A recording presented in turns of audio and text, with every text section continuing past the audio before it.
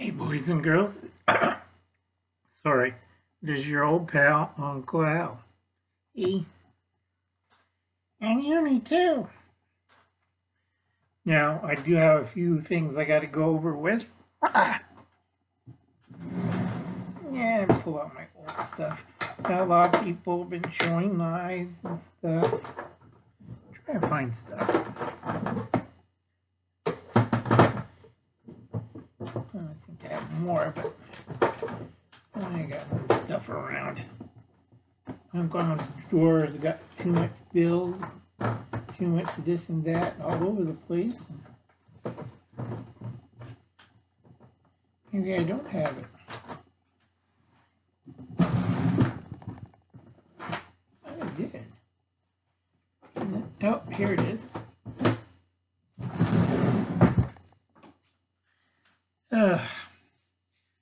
Nowadays, boys and girls, Uncle Alan is retired, and other than a few minor problems in my life, I don't really do too much. This is what I carry. It's just a classic old pocket knife to open bills, lots of bills. In my young wild days, I used to carry a $1.10. Now this is the one with the, sorry, can't move my fingers, it's been cold. This is my all-time favorite $1.10, but this is the early version, not the new one with the sorry, with the handle on it. I'm getting too old, kids.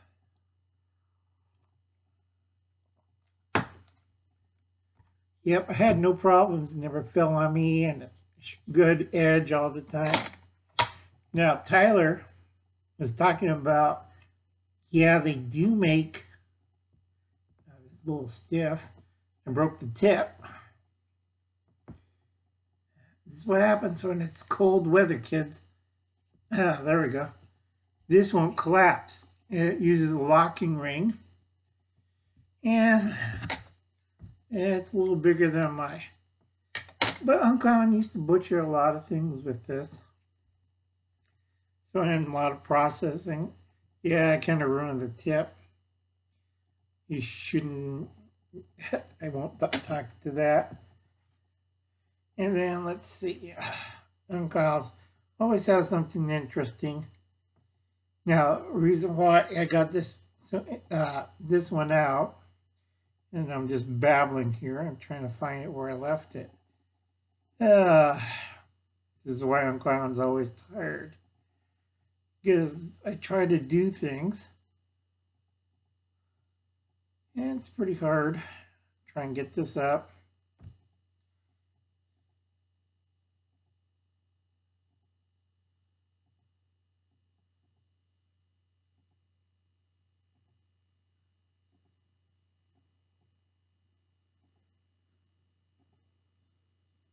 Okay, just great. Hate my Wi-Fi. I could record on this one, but it's not picking up. Thank you, PG&E. Are you crazy? Okay. I don't think you could see that. All right. That's Prepper Princess wearing, I guess, a foil hat. Go check her out. Always interesting. Sorry it's taking so long. I have to shorten this a bit. Now, I do like to tell people, check out Just in Time Prepping. He did a pretty good one today, this evening. And of course, Sarah came aboard, helped out, and really good. Check out these people too. Check out Steve's channel, really great channel. I trust Steve on tactical stuff. And then for you people who don't understand why you need to prep, please check out her channel. Okay? She's having a heck of a time. She's in one of the affected areas of Northern California.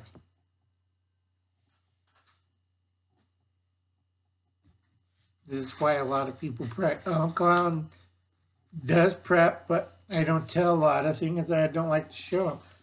Check out these folks right here. Okay?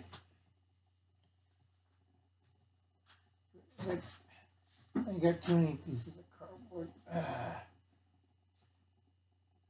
Nope.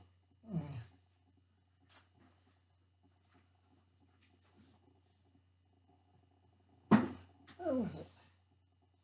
Oh yeah, make sure to help these folks out. Okay, they got clothing all right, but they do need cash and gear.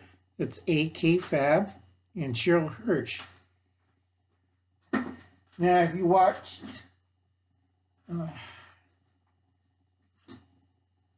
this person complain about can't get gear or generators, well, that's why one of the reasons why. Now, right here, I get a free little light that Cheryl and her daughter used during one of their blackouts in Missouri.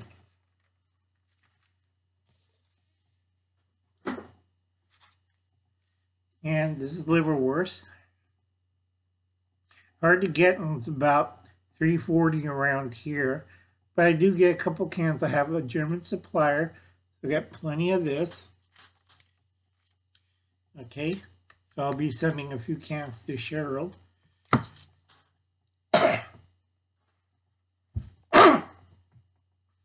Sorry, kids. I'm getting old. Now, Steve was talking about sea extraction, going on water, land, aircraft, whatever. A lot of people don't get used to extracted from helicopters and stuff, and they'll get sick. And I know people on boats, they tend to vomit. Okay? Back then, we used plastic bags. Nowadays, because Prepared Norseman told everybody these are vomit bags. Okay? This is the type they use in emergency rooms. Easy to use. Once you finish vomiting, seal the top. Okay, put that off to the side. And then I forget. Irish Colleen was mentioning about these magazines. Yeah, they're expensive, so please send me your, email me your address, and I'll send you a box of these. Because I always do research. I always read them and tell them what was going on and what's the mistakes they have and what they should use for a cover. And they always listen to old Uncle Al. At least a few people does. Okay? That's LA. Burning all the time. Okay, wildfires, 3.3 earthquake today, and power outages. Yeah. Everybody is getting prepared. Sorry about that. So anyway, I'm going to leave that alone right there.